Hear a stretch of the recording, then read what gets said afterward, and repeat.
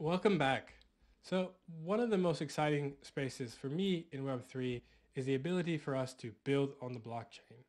That means we can build applications that utilize this technology in new ways that brings, again, some of the benefits of decentralization that we haven't seen before in web applications.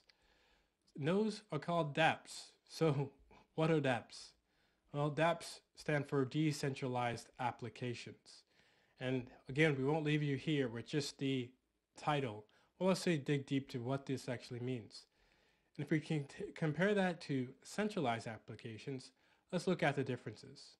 So in a centralized application, the front end is HTML, CSS, JavaScript, and in decentralized applications, it's much the same.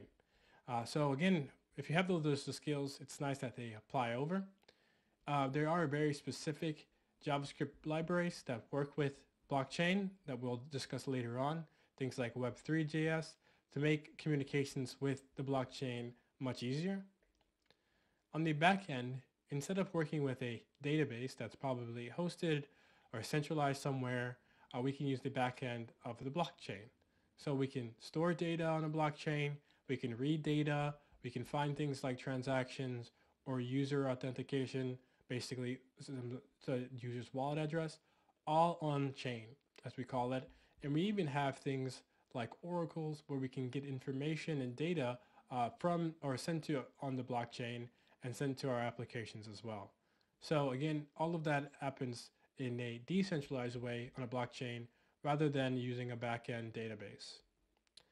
On the server side of things, again, serving the applications, instead of having a centralized service like at AWS, for example, where we will be paying a company directly to host on them, we can use network nodes essentially to deploy things like our smart contracts that get communicated to within our applications.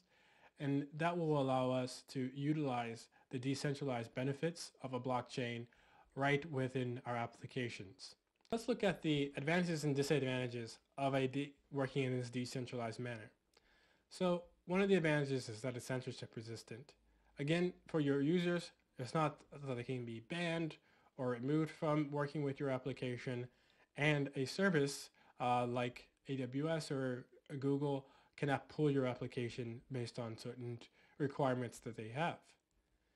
The data that you're working with is permanent, so as soon as the data that is committed to the blockchain is there, it's there forever.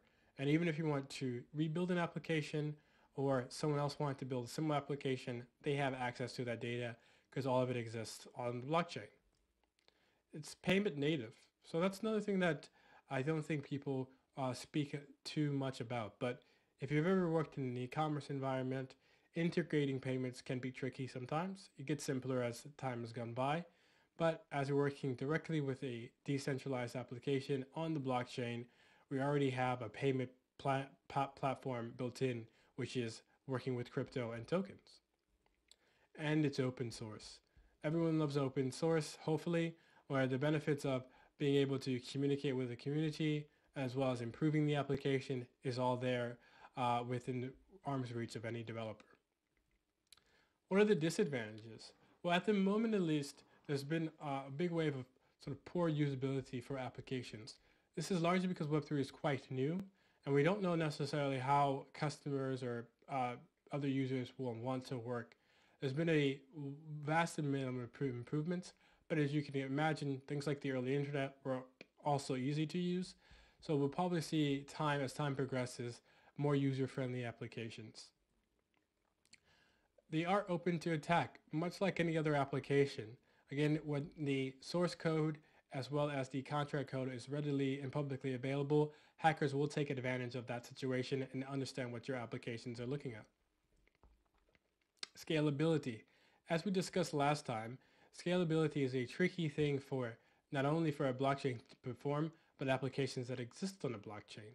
So how can applications become more scalable, meaning being able to deliver results and data faster for the users to expect?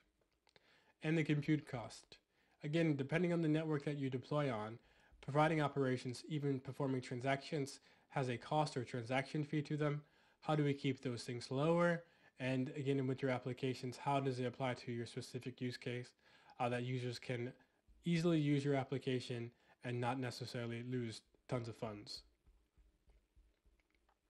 So let's look at the node providers. So again, the only way to sort of deploy your application or smart contract to a blockchain is through participating in the network via a node. And while anyone can participate in and build a node or program a node to participate in the blockchain, those costs can be quite high. So there's actually been a new layer developed recently where node providers are being able to provide that service. So companies like QuickNode, Infura, and Alchemy all provide these sorts of services where developers can start projects, build applications, and deploy their smart contracts directly onto the blockchain via their service, and then allow a front end to communicate with that contract. On the user authentication flow, this is also different to centralized applications. So you probably have logged on to something in the past where you can either connect with your Google account, your Facebook account, maybe Apple account, again using your credentials and already making an easier authentication process.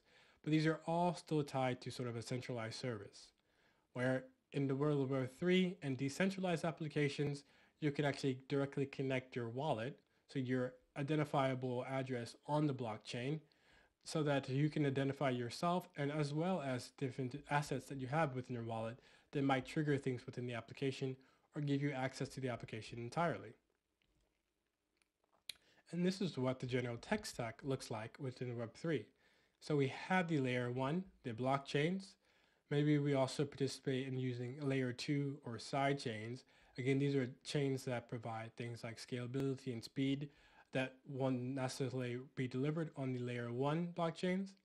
We have different development environments that provide things like testing and local blockchains like Hardhat and Truffle. You can even also do things like file storage, very similar to a centralized database, where we can point to different locations on a shared or P2P network, but also have those locations stored on the blockchain. And this is what things like IPFS and Filecoin do. We can index and query the blockchain in an easier fashion using GraphQL by using the service The Graph. And we can get data from outside the blockchain using oracles from things like services like Chainlinks. And then the identity of identifying our users without having to use any sort of personal identification information that we might have done in Web 2 by connecting their wallets, and build clients that are easier for development side of things with using libraries like Web3.js and Ether.js. So that's how you build dApps. So let's see in the next one where we talk about how we can actually, the different types of tokens that we would be working with in our applications.